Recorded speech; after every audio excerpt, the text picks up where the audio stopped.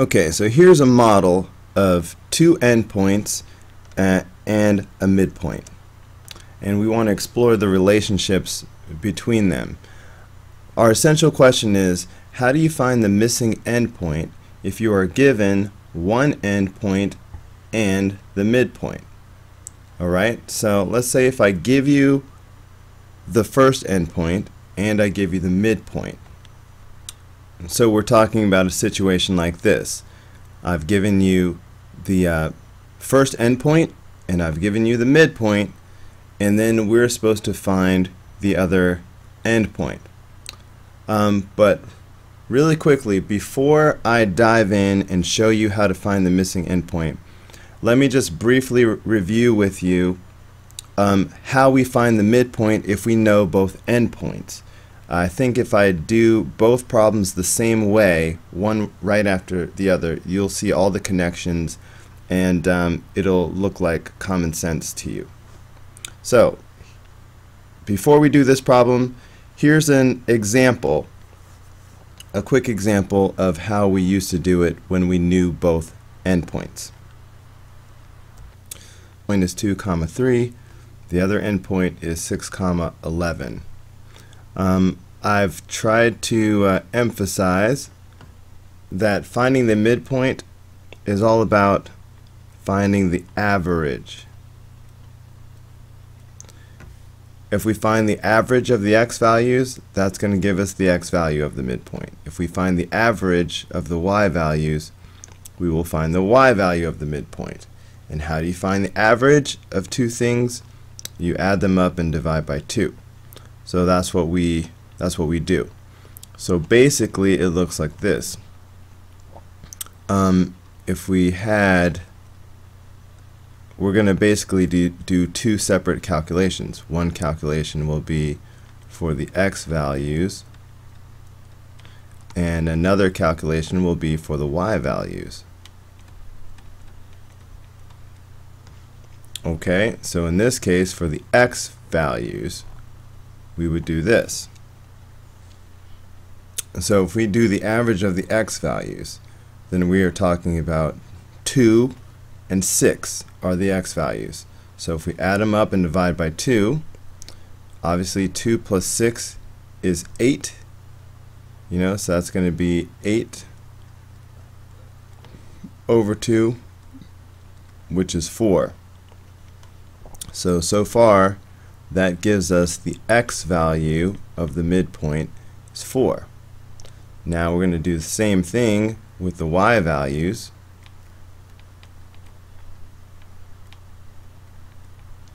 Okay, but the y values are 3 and 11. So if we do our 3 plus 11 divided by 2.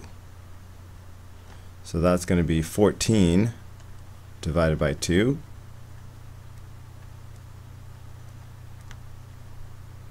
Which of course is 7. So that gives us the y value of our midpoint. Okay, so that's how we would find that the midpoint is 4, 7. So I think we all understand that. That's, if you have the coordinates of the endpoints given, this is how you would find the midpoint. Alright, so the next step, because look, our goal is going to be, what if I give you one endpoint and the midpoint? How do you find the other endpoint? That's our goal.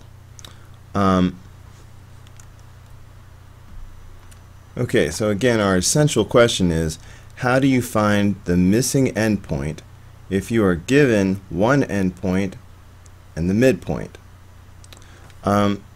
So a way of helping you understand that is by starting with just all variables.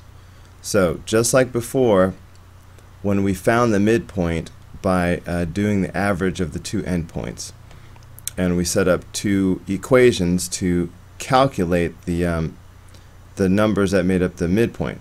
Let's go ahead and set up those two equations right now. Let's make an x value equation and let's make a y value equation.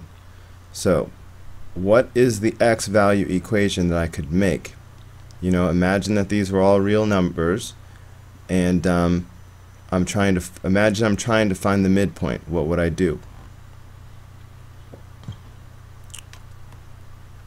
Okay, so just like we did before, we're going to take the average of the x values. So we're going to add up the x values, divide by 2, and see what we get. And we'll do the same thing for the y values. We're going to add up those y values, divide by 2, and see what we get. So for the x values, what are my two x values right now?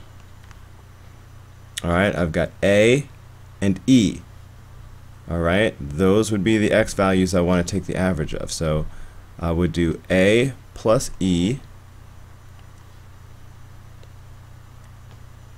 divided by 2, and that should give me the midpoint x value. Well, we already have a variable for that, so that should equal c. Okay, so the average of the x's should give me the x value of the midpoint, which in this case is c. So what am I going to write here for the y values? What am I going to put here and here and here? Go ahead and say it out loud if you can. Okay, we're going to do the average of the y values. That means since the y values are b and f, okay, I mean, does everybody understand that all of these points are in the form x comma y? So the x's are first and the y's are second. So the y values are b and f. So I'm going to do b plus f divided by 2. And what should that equal? Well, that should equal d, because that should give me the y value of the midpoint. Okay, so we have these two equations that we could set up anytime we are talking about the midpoint. Okay, so hold that in your brain. So now let's go ahead and get to our essential question of how do we find a missing endpoint if we're given one endpoint and the midpoint. Okay, so let's modify this so that we're given one endpoint and then the midpoint. Okay, so I'm going to erase these two. I'm going to leave this as variables, and okay, so let's use this as an example. Find the other endpoint if 1 comma 4 is the midpoint. Okay, so the midpoint is 1 comma 4, and negative 5 comma 8 is the first endpoint. Okay, so negative 5 comma 8.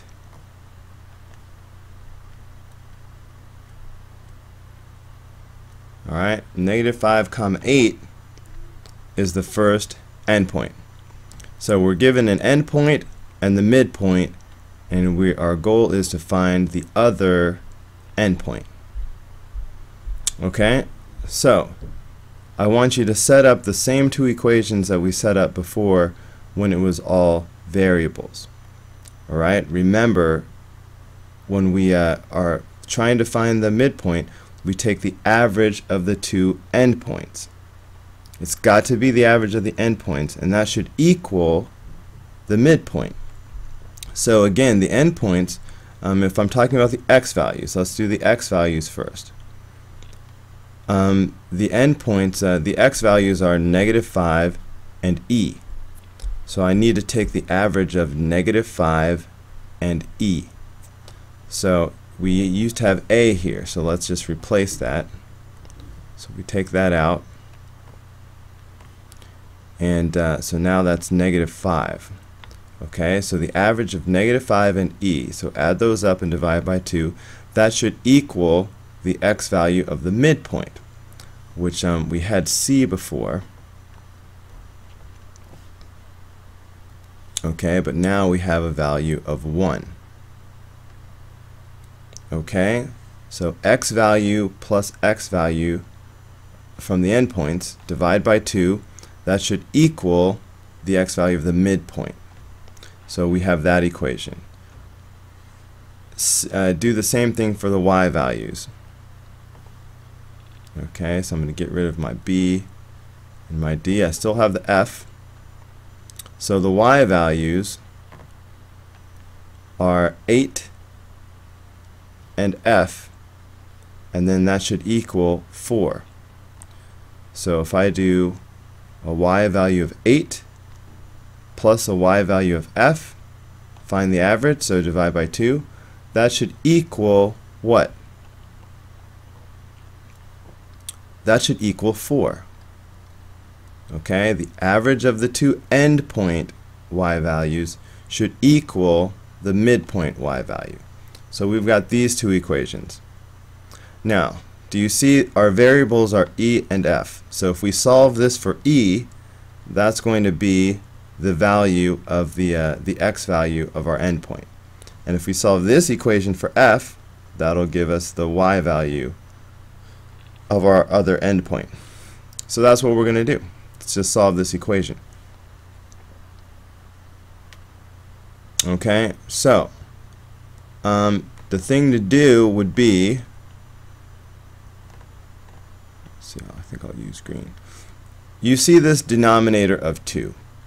So the easiest thing to do is to multiply by the denominator. So I'm going to multiply both sides of this equation by 2. Okay? And I might as well do this equation at the same time. So if I'm going to also multiply by 2 on both sides of this equation. Alright? That way these 2's will cancel each other out. And that's just going to leave me with, alright, I've got negative 5 plus e equals 2. Okay, and on this one, these 2's cancel each other out, and that's going to leave me with 8 plus f equals 8. Okay, so if I want to solve this for e, I'm going to go ahead and add 5 to both sides. Plus 5 plus 5. So that's going to give me e equals 7. And on this side, I'm going to subtract 8 from both sides. So minus 8 minus 8. And that's going to give me f equals 0. So that means, you know, translating both of these values into this. Okay, that means this missing endpoint is the point 7, 0. So that is what we were trying to find. You know, of course, you could check your answer. You know, if you weren't sure, you could go ahead and check your answer by seeing, if I take the average of these x values, do I really get 1? If I take the average of these y values, do I really get 4? Okay, so maybe I should do that off to the side real quick. Check. Okay, let's do the x values. Negative 5 plus 7. So I'm taking the average of the x values divided by 2. What does that make? Well, negative 5 plus 7, that's 2. So that's 2 over 2. So that does equal 1. Okay, which is what we had. So far so good. The x values check out. Let's check our work on the y values. 8 and 0. So if I do 8 plus 0 divided by 2, well, that would just be 8 divided by 2, and that would be 4. Okay, a y value of 4. And that would give us the correct y value. So it checks out. So that is how you find the missing endpoint if you're given one endpoint and the midpoint. Set up two equations. Set up an x value equation and set up a y value equation. And your missing x value should be right here, like the e, and your missing y value should be here, like this f. and then you just solve and you'll find your endpoint.